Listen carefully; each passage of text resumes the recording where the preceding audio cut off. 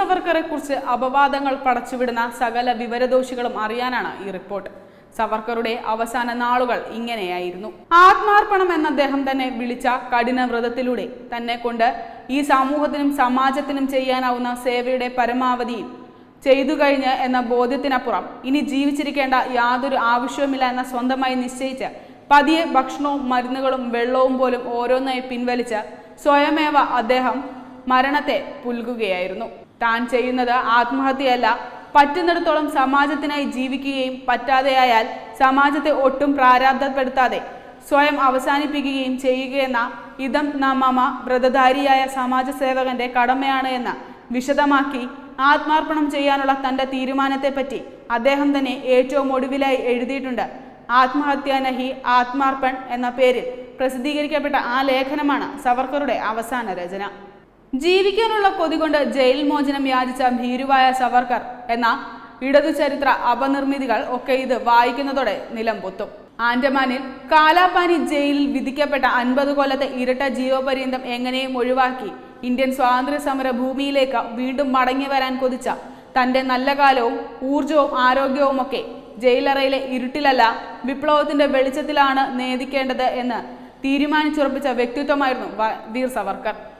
തന്നാലാവുന്ന കാലമത്രയും ആ പേരിനെ സമർപ്പിക്കാനുള്ള ഉത്കണ്ഠ ദാഹത്തിന് മുന്നിൽ തനിക്ക് പിന്നിൽ വരുന്ന തലമുറ എങ്ങനെ തന്നെ വിലയിരുത്തുമെന്ന് പോലും വേവലാതിപ്പെടാനുള്ള ദുരഭിമാനങ്ങൾ ഒന്നുമില്ലാത്ത ഒരാദർശ ധീരൻ നിവർന്നു വിരിഞ്ഞ് നട്ടലുയർത്തി നിൽക്കുന്നത് വീർ സവർക്കറിലൂടെ നമുക്ക് കാണാം.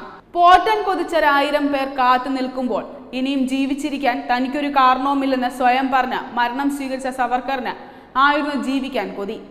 ജീവിക്കാൻ വേണ്ടി മാപ്പ് എഴുതി കൊടുത്ത ഒരാൾ എങ്ങനെയാണ് മരിക്കാൻ തക്ക ഒരു പ്രയാസവുമില്ലാത്ത കാലത്ത് അതിനെ ആദർശപരമായി സ്വയം ഭരിക്കുന്നത്? ഉത്തരം ഉണ്ടാകില്ല. എന്നിട്ടും നമ്മുടെ ചരിത്രം ആ മനുഷ്യനോട് ചെയ്ത നീതി എന്താണെന്ന് നാം ഓരോരുത്തരും ചിന്തിക്കണം. മരിച്ച എന്നേക്കാൾ ജീവിച്ചിരിക്കുന്ന എന്നെയാണ് നിങ്ങൾക്ക് ഉപകരിക്കുക എന്ന് പറഞ്ഞ ബൊളീവിയൻ പട്ടാള സംഘത്തിന്റെ മേധാവിയോട് കരഞ്ഞു കിണുങ്ങി ദയയാചിച്ച ഏണസ്റ്റോ ഡി ഗുവേര വിപ്ലവ നക്ഷത്രമായ ചേയാണത്രേ. ഭീകരവേട്ടയ്ക്ക് പരിശീലനം കിട്ടിയ ഒരു സ്നിഫർ ഡോഗിനെ കണ്ട് പേടിച്ചു വിറച്ച് രക്ഷപ്പെടാൻ ഇറങ്ങിയോടി ഒടുക്കം രക്ഷാകവചമാക്കി വെച്ച 4 ചെറിയ കുട്ടികളെയും കൊന്ന് സ്വയം പൊട്ടിത്തെറിച്ച അബൂബക്കർ അൽ ബാഗ്ദാദി പോരാളികളുടെ നേതാവാണത്രേ. അമേരിക്കൻ സൈന്യത്തിന്റെ പിടിയിലാവുന്നത് പേടിച്ച ആൾതാമസമില്ലാത്ത അബോട്ടാബാദിലെ ഒറ്റപ്പെട്ട വീട്ടിലും ത്രിഗത്തിലെ അണ്ടർഗ്രൗണ്ട് ബങ്കറിലുമൊക്കെ ഒളിച്ചു കഴിഞ്ഞ ലാദനും സദ്ദാമും ഒക്കെ വീരസാമ്രാജ്യത്തെ വിരുദ്ധ പോരാളികളാണത്രേ.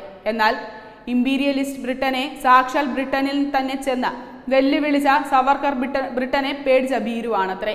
എന്തൊരു നന്ദികെട്ട ജനതയാണ് നാം. അഡ്വക്കേറ്റ് ശങ്കുട്ടിദാസിന്റെ ഈ ഫേസ്ബുക്ക് കുറിപ്പിൽ വിശദമാക്കുന്നത് സവർക്കറുടെ ജീവിതത്തിന്റെ നേർക്കാഴ്ചയാണ്. ഈ കുറിപ്പ് ഇപ്പോൾ സമൂഹ മാധ്യമങ്ങളിൽ വൈറലാണ്. Web desk Tatwamayi news.